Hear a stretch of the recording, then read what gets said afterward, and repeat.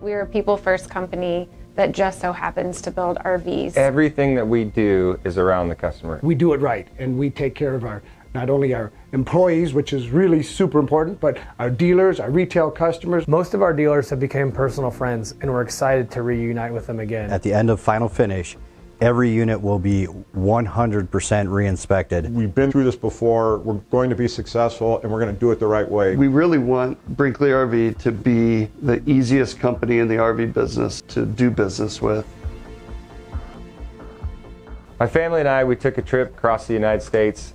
We stopped at 11 different places on the way. We camped in Proto number 1. We had other campers come over, and I would ask them, hey, check this out, come on in. Mike and I just yesterday were at a campground with our first prototype, showing the product, getting feedback. Doing that over and over again, it's just amazing the feedback you get, the honesty that people, because they felt like they were a part of it. We're just doing a lot of little things that really separate us from what we have done in the past.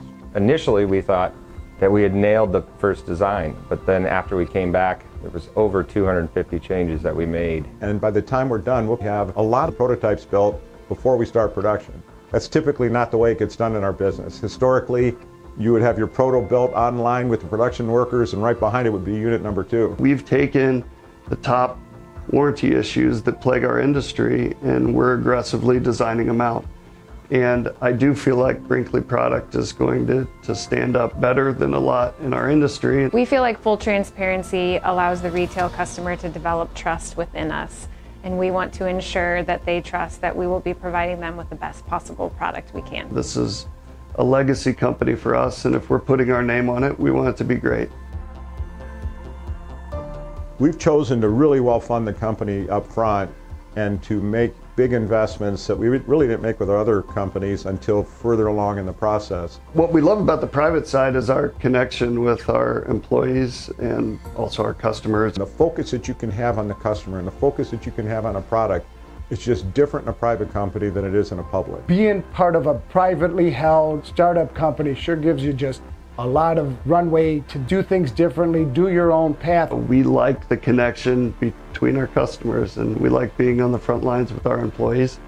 And we feel like because of that and that closeness and those relationships, you know, we can build better brands and a better company. One of our 5 guiding principles is that the people in our company will have a voice in how the company is run. The way that they're giving us free range of what do you need, what makes the employees' work life better, what will increase their home life. It's not about the competition, it's about the customer. We want to be a company that customers feel they can approach.